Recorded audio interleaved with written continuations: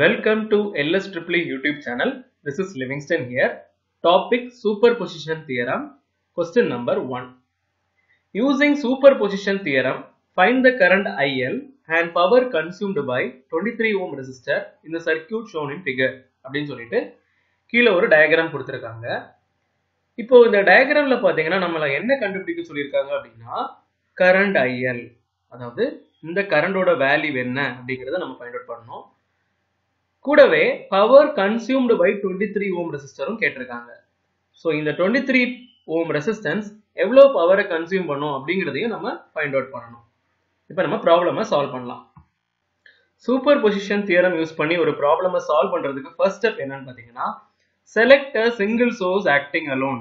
அதாவது நம்ம क्वेश्चनல ஒன்றுக்கு மேற்பட்ட சோர்சஸ் இருக்கும். அந்த சோர்சஸ்ல ஏதாவது ஒரு சோர்ஸ் தான் நம்ம கன்சிடர் பண்ணணும். இப்போ பாத்தீங்கன்னா ஒரு வோல்டேஜ் சோர்ஸ் இருக்கு, ஒரு கரண்ட் சோர்ஸ் இருக்கு. சோ நம்ம இப்போ ஃபர்ஸ்ட் இந்த வோல்டேஜ் சோர்ஸை மட்டும் கன்சிடர் பண்ணலாம். அதே நேரத்துல இன்னொன்னு இருக்கு, short circuit the other voltage source and open circuit the other current source. First நம்ம கன்சிடர் 200 வோல்ட் சோர்ஸ் அலோன் அப்படின்னு பண்ணிக்கலாம். அதாவது 200 வோல்ட் சோர்ஸை மட்டும் தான் நான் கன்சிடர் பண்ணியிருக்கேன். மீதி இருக்கிற சோர்ஸ் பாத்தீங்கன்னா ஒரே ஒரு கரண்ட் சோர்ஸ் இருக்கு. ஆஸ் பர் ப்ரொசீஜர் நமக்கு கரண்ட் சோர்ஸா இருந்தா அதை ஓபன் சர்க்யூட் பண்ணணும், வோல்டேஜ் சோர்ஸா இருந்தா அதை ஷார்ட் சர்க்யூட் பண்ணணும் அப்படிங்கறத இப்பதான் பார்த்தோம். சோ நம்ம என்ன பண்ணிருக்கேன் அப்படின்னா இதே சர்க்யூட் டயகிராமா தான் நான் இங்க திரும்பியும் டிரா பண்ணிருக்கேன். பாருங்க, இந்த 27 ஓம், அப்புறம் இந்த 47 ஓம், இந்த 4 ஓம் எல்லாமே அதே மாதிரி தான் இருக்கு. எக்ஸப்ட் என்னன்னு பாத்தீங்கன்னா இந்த கரண்ட் சோர்ஸை நான் ஓபன் சர்க்யூட் பண்ணிட்டேன், அதாவது ரிமூவ் பண்ணிருக்கேன் இல்லையா. இப்போ இதுதான் நம்மளோட ஃபர்ஸ்ட் ஸ்டெப் நம்ம பார்த்தோம். இப்போ நம்ம செகண்ட் ஸ்டெப் பண்ணலாம்.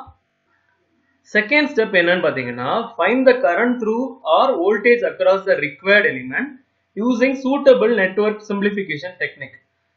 அதாவது நம்ம கரண்ட் ஆர் வோல்டேஜ் கண்டுபிடிக்கணும். பட் நமக்கு இங்க என்ன கண்டுபிடிக்கணும்னா கரண்ட் தான் கண்டுபிடிக்க சொல்லியிருக்காங்க இல்லையா. சோ கரண்ட் கண்டுபிடிக்க போறோம் எங்கன்னா ரிக்வயர்ட் எலிமெண்ட்ல. சோ ரிக்வயர்ட் எலிமெண்ட் வந்து நமக்கு இந்த branch using suitable network simplification technique. So இதுல நீங்க எந்த டெக்னிக் வேணாலும் யூஸ் பண்ணலாம். மெஷ் யூஸ் பண்ணலாம், நோடல் யூஸ் பண்ணலாம், இல்லைன்னா எந்த மெத்தட் வேணாலும் யூஸ் பண்ணலாம். சோ நான் இங்க உங்களுக்கு ரெண்டு மெத்தட்லயுமே சால்வ் பண்ணிருக்கேன். இப்ப பார்க்கலாம். நான் உங்களுக்கு மெஷ் யூஸ் பண்ணியும் சால்வ் பண்ணிருக்கேன், நோடல் அனாலிசிஸ் யூஸ் பண்ணியும் சால்வ் பண்ணிருக்கேன். ஃபர்ஸ்ட் நம்ம மெஷ் அனாலிசிஸ் வச்சு நான் எப்படி சால்வ் பண்ணிருக்கேன் அப்படிங்கறத சொல்றேன். இப்போ நம்ம டிரா பண்ணிருக்கேன் அதே சர்க்யூட்டை டிரா பண்ணிட்டு நான் ரெண்டு லூப் கன்சிடர் பண்ணிருக்கேன். சோ இந்த லூப்பை வந்து நான் ஆன்டி கிளாக் வைஸ்லயும் இந்த லூப்பை கிளாக் வைஸ்லயும் கன்சிடர் பண்ணிருக்கேன். ஏன்னா முதல்ல எனக்கு தெரியுது பேட்டரி இந்த இடத்துல இருக்கிறதுனால கண்டிப்பா கரண்ட் இப்படிதான் ஃப்ளோ ஆகும், அதனால பின்னால நெகட்டிவ் ஆன்சர் வரக்கூடாது அப்படிங்கிறதுக்காக முதல்ல நான் இப்படி போட்டுட்டேன். இப்போ பாத்தீங்கன்னா நம்ம ஃபர்ஸ்ட் மெஷ் 1க்கு நான் ஈக்குவேஷன் எழுதுறேன். மெஷ் 1க்கு கிர்ச்சாஃப் வோல்டேஜ்ல அப்ளை பண்றேன். இந்த ஹெட் ஆஃப் த லூப் வந்து நெகட்டிவ் ஆஃப் த பேட்டரியில என்டர் ஆகுறதுனால -200 போட்டிருக்கேன். இந்த 47 ஓம் வந்து I1 மெஷ்க்கும் I2 மெஷ்க்கும் காமனா இருக்கு, அதனால I1 I2 போட்டிருக்கேன். 47 into I1 I2.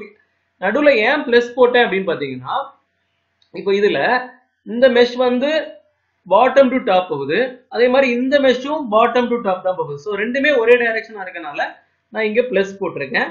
பிளஸ் இன்னும் இருக்கிறது இந்த 27 ஓம். So 27 into I1 equal to 0. இதை ஃபர்தரா சிம்பிளிஃபை பண்ணிருக்கேன். இந்த 200 -200 ஈக்குவலுக்கு அப்புறம் கொண்டு வந்தனால இங்க +200 ஆயிடுச்சு. 47 into I1, இந்த 47 மறுபடியும் உள்ள மல்டிப்ளை பண்ணா 47 into I2 plus 27 I1 அப்படின்னு வந்திருக்கு. இந்த 47 I1 ஐயும் இந்த 27 I1 ஐயும் ஆட் பண்ணா நமக்கு 74 I1 கிடைக்கும். அப்புறம் இந்த 47 I2 equal to 200. இதை வந்து நான் ஃபர்ஸ்ட் ஈக்குவேஷன் அப்படின்னு எடுத்துக்கிறேன். இப்போ நம்ம மெஷ் 2க்கு ஈக்குவேஷன் எழுதலாம். மெஷ் 2க்கு கிர்ச்சாஃப் வோல்டேஜ்ல அப்ளை பண்ண அப்படின்னா இந்த 4 ஓம் இருக்கு இல்லையா, சோ 4 into I2 அப்படின்னு வரும். இந்த 23 ஓம் வந்து 23 into I2 அப்படின்னு வரும். இந்த லூப் வந்து பாத்தீங்கன்னா அப்படியே நெகட்டிவ் ஆஃப் த பேட்டரியில என்டர் ஆகுறதுனால நம்ம -200 போடணும். அப்புறம் இந்த 47 ஆல்ரெடி I1க்கும் I2க்கும் காமனா இருக்கு, அதனால I2 plus I1, ஏன்னா சேம் டைரக்ஷன்ல இருக்கு, நம்ம ஆல்ரெடி பார்த்துட்டோம். இதுவும் பாட்டம் டு டாப், இதுவும் bottom to top. So equal to 0 அப்படின்னு போட்டுருங்க. ஸோ இப்போ நம்ம ஃபர்தரா மல்டிப்ளை பண்ணலாம். 4 into I2 plus 23 into I2. இந்த -200 ஈக்குவலுக்கு அப்புறம் கொண்டு வந்துட்டா +200. 47 into I2 அப்புறம் 47 into I1 அதை நம்ம எழுதிட்டோம். இப்போ I1 பாத்தீங்கன்னா 47 I1 மட்டும் தான் இருக்கு, அதை இங்க எழுதியிருக்கேன். I2 இந்த 4 I2 இந்த 23 I2 இந்த 47 I2 எல்லாம் ஆட் பண்ணீங்கன்னா நமக்கு 74 I2 கிடைக்கும். ஸோ இதை நம்ம செகண்ட் ஈக்குவேஷன் எடுத்துக்கலாம். கால்குலேட்டர்ல ஈக்குவேஷன் மோட் யூஸ் பண்ணி நம்ம இந்த ஃபர்ஸ்ட் ஈக்குவேஷனையும் இந்த செகண்ட் ஈக்குவேஷனையும் சால்வ் பண்ணீங்க அப்படின்னா I1 ஓட வேல்யூ 1.65 I2 ஓட வேல்யூ 1.65 வருது. பட் நமக்கு என்ன கண்டுபிடிக்கணும்? நம்ம கண்டுபிடிக்க சொன்னது பாத்தீங்கன்னா இந்த IL, அதாவது இதுல போகக்கூடிய கரண்ட் தான் क्वेश्चनலயே கேட்டிருந்தாங்க. சோ அந்த IL பாத்தீங்கன்னா இங்க I2 தான். IL-ம் I2-ம் சேம் இல்லையா? இந்த IL-ம் இந்த I2-ம் சேமா இருக்கறனால நம்ம I2 ஓட வேல்யூவை நம்ம IL எடுத்துக்கலாம். இப்போ ஒரே ஒரு சோர்ஸ் மட்டும் தான் வச்சு நம்ம கண்டுபிடிச்சிருக்கோம். அதனால நான் இது IL1 அப்படி எடுத்துக்கிறேன். சோ இதனுடைய வேல்யூ 1.65 ஆம்பியர். இவ்வளவு நேரம் நம்ம பண்ணத அப்படியே நோடல் அனாலிசிஸ் மூலமாவும் பண்ணலாம். உங்களுக்கு எது ஈஸியா இருக்கோ நீங்க அதை ஃபாலோ பண்ணலாம். எய்தர் இந்த டெக்னிக்கை ஃபாலோ பண்ணுங்க, இல்லனா ஏதாவது ஒரு மெத்தட ஃபாலோ பண்ணா போதும். பட் நான் உங்களுக்கு எதுக்காக இதை எக்ஸ்பிளைன் பண்ணிருக்கேன்னா, இதுலயும் பண்ணலாம், இதுலயும் அதே சேம் ஆன்சர் தான் வருது அப்படிங்கறத நான் காட்டுறதுக்காக தான் எக்ஸ்பிளைன் பண்றேன். சோ நான் இதை எப்படி பண்ணேன் அப்படிங்கறத இப்ப மறுபடியும் சொல்றேன். சோ நோடல் அனாலிசிஸ்ல பாத்தீங்கன்னா என்ன பண்ணணும்னா, கொடுத்திருக்கக்கூடிய வோல்டேஜ் சோர்ஸ் பாத்தீங்கன்னா இந்த வோல்டேஜ் சோர்ஸ் கொடுத்திருந்தாங்க இல்லையா, இதை வந்து கரண்ட் சோர்ஸா கன்வெர்ட் பண்ணணும். I equal to V by R போடணும். அந்த வோல்டேஜ் வேல்யூ 200 அதை இங்க எழுதியிருக்கேன். அதுக்கு சீரீஸா இருக்கக்கூடிய ரெசிஸ்டன்ஸ் 47 ஓம், அதை வந்து நான் இங்க எழுதியிருக்கேன். போட்டா 4.25 ஆம்பியர் நமக்கு கிடைக்குது. சோ அந்த 4.25 ஆம்பியரை நான் இங்க போட்டிருக்கேன் பாருங்க. சோ பாசிட்டிவ் மேல இருக்கனால இந்த டைரக்ஷன் அப்வர்ட் போட்டிருக்கேன். எந்த ரெசிஸ்டன்ஸ் சீரீஸா இருந்தோ அந்த கரண்ட் சோர்ஸுக்கு சீரீஸா பேரலலா போட்டிருக்கேன். 47 ஓம் போட்டுட்டேன். மீதி சர்க்யூட் டயக்ராம் எல்லாம் அதே தான். இப்போ 27 ஓம் அப்படியே டிரா பண்ணிருக்கேன். அப்புறம் இந்த 4 ஓம் அப்படியே டிரா பண்ணிருக்கேன். அப்புறம் இந்த 23 ஓமையும் அப்படியே டிரா பண்ணிருக்கேன். இப்போ நமக்கு நோட் மார்க் பண்ணணும் இல்லையா? நோடுனா என்ன? ஒன்றுக்கு மேற்பட்ட பிரான்ச்சஸ் மீட் ஆகக்கூடிய இடம் தான் நோட். இப்போ இந்த சர்க்யூட் டயக்ராம்ல பாத்தீங்கன்னா இது ஒரு பிரான்ச், இது ஒரு பிரான்ச், இது ஒரு பிரான்ச், இது ஒரு பிரான்ச். இந்த எல்லா பிரான்ச்சுமே இந்த நோட்ல தான் மீட் ஆயிருக்கு. ஸோ இதுல ஒரே ஒரு நோட் தான். அதனால V1 நம்ம ஒன்று மார்க் பண்ணிக்கலாம். இப்போ நம்ம இந்த நோடுக்கு கிர்ச்சாஃப் கரண்ட் லா யூஸ் பண்ணி ஈக்குவேஷன் எழுதலாம். கிர்ச்சாஃப் கரண்ட் லானா என்னன்னா, sum of current towards the node is equal to sum of current leaving the node. So note 1க்கு நான் ஈக்குவேஷன் எழுதுறேன். sum of current entering பாத்தீங்கன்னா 4.25. ஏன்னா இதுல 4.25 வந்து இந்த நோட நோக்கி என்டர் ஆகுது இல்லையா?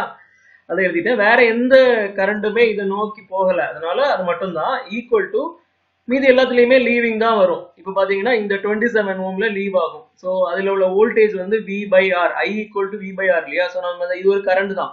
சோ இந்த கரண்ட் எழுதும்போது V by R ஃபார்ம்ல எழுதுறேன். சோ இந்த வோல்டேஜ் வந்து V1, R வந்து 27. அதே மாதிரி இந்த 47 ஓம் வந்து V1 by 47. இதுக்கு எழுதும்போது இது ரெண்டுமே சீரீஸா இருக்கு இல்லையா? சோ இது ஒரே ரெசிஸ்டன்ஸை கம்பைன் பண்ணி எழுதணும். V1 divided by 4 plus 23. சீரீஸா இருந்தா நம்ம ஈக்குவலன்ட் ரெசிஸ்டன்ஸ் கண்டுபிடிக்கிறதுக்கு ரெண்டு ஆட் பண்ணா போதும் அப்படிங்கிறது உங்களுக்கு எல்லாருக்குமே தெரியும். இப்போ 4.25 இது எல்லாத்துல இருந்து V1 காமன் எடுத்துடலாம். சோ V1 காமன் எடுத்தா 1 by 27 plus 1 by 47 plus 1 by 27. So நம்ம இப்போ இது அவ்வளவுத்தையுமே நீங்க கால்குலேட்டர்ல என்டர் பண்ணி சிம்பிளிஃபை பண்ணீங்கன்னா 0.095 V1 அப்படின்னு கிடைக்கும்.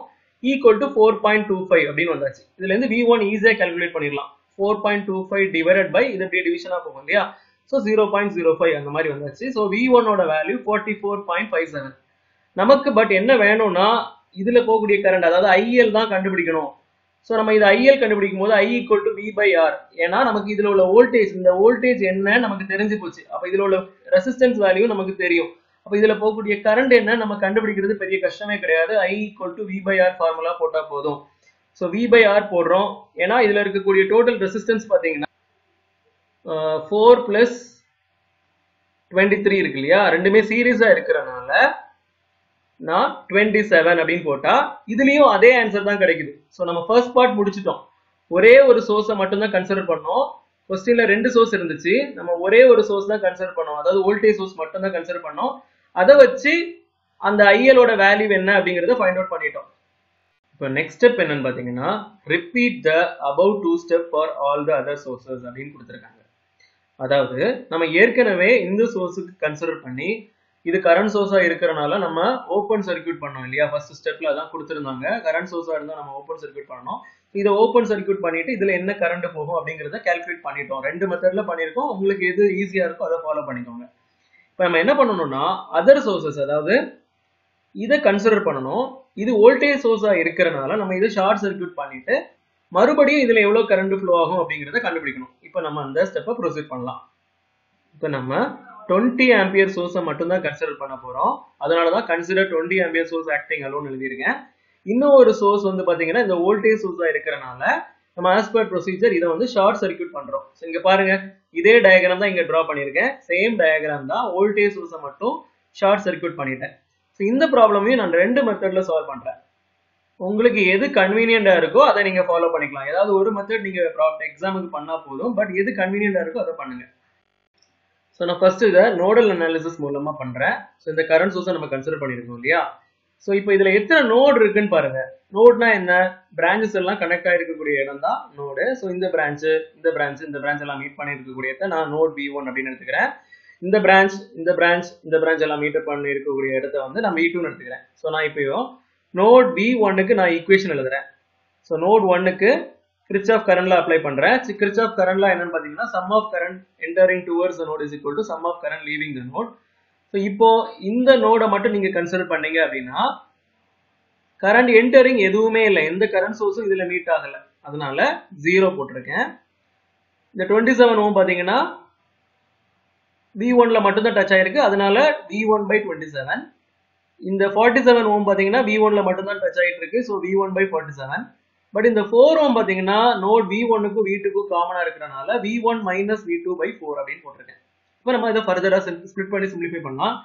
V1/4 - V2/4 அப்படின்னு ஸ்ப்ளிட் பண்ணி எழுதியிருக்கேன். Plus V1/47 V1/27 = 0. இதெல்லாம் as it is எழுதிட்டேன். இப்போ நம்ம இதுல இருந்து V1 காமனா எடுத்துடலாம் இல்லையா? V1 காமனா எடுத்தா 1/4 இதுல பிளஸ் 1/47 பிளஸ் 1/27. ஸோ எல்லாமே எழுதியாச்சு. இப்போ V2 பாத்தீங்கன்னா -V2/4 மட்டும் இருக்கு, அதை மட்டும் எழுதிட்டேன். இதை வந்து நீங்க கால்குலேட்டரை யூஸ் பண்ணி சிம்பிளிஃபை பண்ணீங்கன்னா 0.308 அப்படின்னு கிடைக்கும். 1/4 வந்து 0.25 கிடைக்கும். So V2 = 0. இது வந்து நம்ம ஃபர்ஸ்ட் ஈக்குவேஷன் அப்படின்னு எடுத்துக்கலாம். இதே மாதிரியே நம்ம நோட் 2க்கு ஈக்குவேஷன் எழுதலாம். ஸோ இங்கேயும் சம் ஆஃப் கரண்ட் என்டரிங் பாத்தீங்கன்னா இந்த 20 ஆம்பியர் மட்டும் தான் இருக்கு. ஸோ 20 ஆம்பியர் எழுதிக்கலாம். ஈக்குவல் டு இது இங்க டச் ஆகிட்டு தான் இருக்கு, but in this common. So V2 - V1/4 அப்படின்னு வரும். இது V2ல மட்டும் தான் டச் ஆகிட்டு இருக்கு, ஸோ V2/23 அப்படின்னு வரும். இப்போ நம்ம ஃபர்தரா சிம்பிளிஃபை பண்ணோம்னா இது வந்து V2/4 - V1/4 நம்ம ஸ்ப்ளிட் பண்ணி எழுதிடலாம். பிளஸ் V2/23 ஈக்குவல் டு இந்த 20 இங்க எழுதியிருக்கேன். ஸோ எழுதியாச்சு. இப்போ நம்ம இதில் V1 மட்டும் எழுதணும்னா -V1/4, அது வந்து 0.25 V1 வரும். இந்த V2 காமனா எடுத்துட்டோம்னா 1/4 பிளஸ் 1/23 இன்டூ V2 வரும், ஈக்குவல் டு 20. இதை நீங்க கால்குலேட்டர்ல போட்டு சிம்பிளிஃபை பண்ணீங்கன்னா 0.229 வரும். ஸோ இந்த ஃபர்ஸ்ட் ஈக்குவேஷனையும் இந்த செகண்ட் ஈக்குவேஷனையும் கால்குலேட்டர்ல ஈக்குவேஷன் மோட் யூஸ் பண்ணி நீங்க சால்வ் பண்ணீங்க அப்படின்னா உங்களுக்கு இந்த ஆன்சர் V1 V2 கிடைக்கும். V1 = 186.4 V2 = 229.6 கிடைக்கும். பட் நமக்கு என்ன வேணும் அப்படின்னா கொஸ்டின்ல வந்து இது வழியா போகக்கூடிய கரண்ட் என்னன்னு தான் கேட்டிருந்தாங்க. அப்ப நமக்கு V2 வோல்டேஜ் வேணும். ஸோ V2 வோல்டேஜ் வச்சு இதுல போகக்கூடிய கரண்ட் என்ன அப்படிங்கறத நம்ம ஈஸியா கால்குலேட் பண்றோம். ஏன்னா வோல்டேஜ் தெரியும், கரண்ட் தெரியும். ஸோ நமக்கு I = V/R ஃபார்முலா யூஸ் பண்ண போதும். ஏன்னா ரெண்டுமே தெரிஞ்சனால நம்ம அந்த ஃபார்முலாவே யூஸ் பண்ணிடலாம். இங்க அதான் யூஸ் பண்ணிருக்கேன், V2/23 போட்டிருக்கேன். ஸோ நம்ம யூஸ் பண்ணும்போது 9.6 வேல்யூ கிடைக்குது. இப்போ இதே ஆன்சரை நம்ம இன்னொரு ப்ரொசீஜர் மூலமாவும் பண்ணலாம். நான் இங்க கரண்ட் டிவிஷன் மூலமாவும் பண்ணியிருக்கேன், அது எப்படின்னு பார்க்கலாம். இப்போ இந்த சர்க்யூட் டயக்ராம்ல நீங்க பாத்தீங்கன்னா இந்த ரெண்டு ரெசிஸ்டன்ஸும் பேரலல் இல்லையா? 27 ஓமும் 47 ஓமும் பேரலல். ஸோ ரெண்டு ரெசிஸ்டன்ஸ் பேரலா இருந்துச்சுன்னா நம்ம என்ன பண்ணலாம்?